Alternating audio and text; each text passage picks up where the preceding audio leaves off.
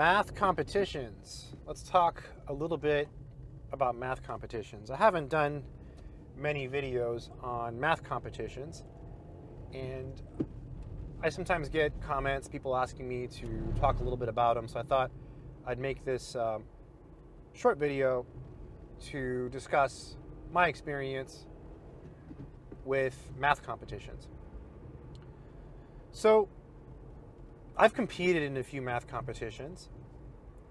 You might be thinking, oh, you must have done really great in those math competitions. Well, let me tell you a story. So I was preparing for this math competition. It was at a college. Okay, it was a math competition at an actual college, out of state. And so I would meet with a professor and a group of students, and we would do practice questions from old exams. And it was really fun, and I remember thinking, oh, I'm going to do really well. You know, this is great. You know, I got this. And then the day of the contest came. So some traffic here. It's got some road work. And I took the test, and I answered every single question. I answered every single question on that math competition, and I gave full solutions to everything. And I thought that I had a chance of winning, or at least scoring in the top 10. I certainly thought that I did better than everyone else at my school who took it. I was convinced, I was convinced that I was going to do better than everyone else who took it at my school. I think it was like 6 or 7 people at my college who took it.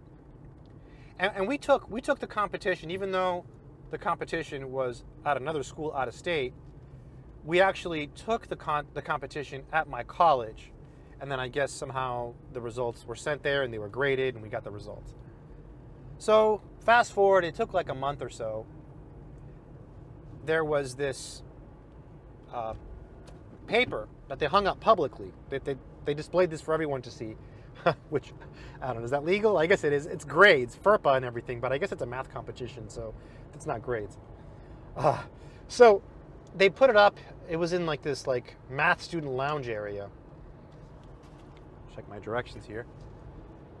And they had a list of names, and they had like the top score, and I think someone in my school scored like a 63%. That was the highest grade. So I did not get the 63%. So when I saw that, I was like, oh God, I got below a 63. That's really bad. So I looked, I kept going down the list, and my name was on the bottom of the list. And I scored a 2%. That's right, I scored a 2% on this math contest. And I was defeated. I could not believe it. So that's my experience with math contests. It's a pretty lame story. I scored a 2%, but I don't regret it. I think it was a good experience. I enjoyed the sessions I went to, and I also prepared for the Putnam. The Putnam contest is considered by many people to be, well, it's the most prestigious math contest perhaps in the U.S. However, I did not compete in the Putnam. I just went to the practice sessions a couple times because it was kind of fun. Now, you might say, you got a 2% on this math contest, but you're still able to go to college and get some math degrees. Yeah, absolutely. I have this book at home. It's a really good book. It's, I think it's in this book. It's called The Mathematician's Survival Guide. It's written by a mathematician named Stephen Krantz, who teaches or taught, I'm not sure if he's still there, at Washington University at St. Louis, which is a great school. Anyways, in his book, A Mathematician's Survival Guide, I'm pretty sure it was in this book. Pretty sure I read it there. He talks about math contests, and he talks about how your performance on math contests should not be an indicator as to your performance on higher level math. So if you're watching this and you're thinking, I'm really bad at math contests, I can never get a math degree. That's not true. Just because you're not good at competition problems doesn't mean you're not good at math, okay? They're different things. Those competition problems are hard, okay? They're really tough. And they take some quick thinking and some strong math skills. Now, obviously, if you're good at math contests, you're probably going to do good at math, but there is not a, here's my turn, almost missed it. There's not a one-to-one correspondence between your performance on math tests and your performance as a math major or in math grad school. So something to keep in mind. Math contests aren't like this, like, oh, if you can't perform, then you can't pass math. No, it's not true. I mean, I'm a good example. I'm okay at math, and I got a 2%, and I got some degrees.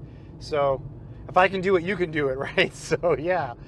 And there's plenty of people who don't even compete in math contests, right? And they do great. Now, if you have the opportunity to compete in a math contest, I definitely think you should do it. I think it's a good experience. I look back on my experience preparing for this exam, and no regrets. And it makes for a funny story. I got a 2% on a math contest. I mean, wow, 2%. Ridiculous, right? Ridiculous. And the worst part about it is that I was so convinced that I was going to do so much better than my classmates, because in the math classes, I was getting A's. I usually had one of the highest grades in the class.